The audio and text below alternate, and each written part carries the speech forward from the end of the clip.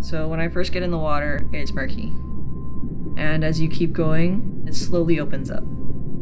You have these mountains on both sides of you, but of coral, these living animals. And as you keep going, you hear crunching noises, parrotfish eating the algae off coral. You hear snapping shrimp, you hear little pops and crackles. You also just hear the water movement. You're in the fish's world now. You get to see what they see, and that's why I love the water. I went to Kahaluu Elementary School, King Intermediate, and Castle High School, which is all on the bay here. So Kaneʻohe Bay has been my home for a very long time. When I first started at UH, I was undecided, that was my major, undecided.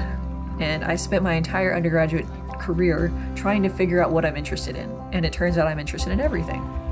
It basically came down to, let's just take advantage of every single opportunity you can find and make that your education. Make it experiential learning. We hear a lot about how climate change is affecting the big animals like whales and sharks and things like that, but what we don't normally hear about is how climate change is affecting the invertebrates, the smaller animals that live in the reefs, the animals you don't see. If you're underwater and you hear that popcorn noise like snapping and crackling, that's actually tiny shrimp. When fish hatch out of their little eggs and they go into the world, they're actually listening.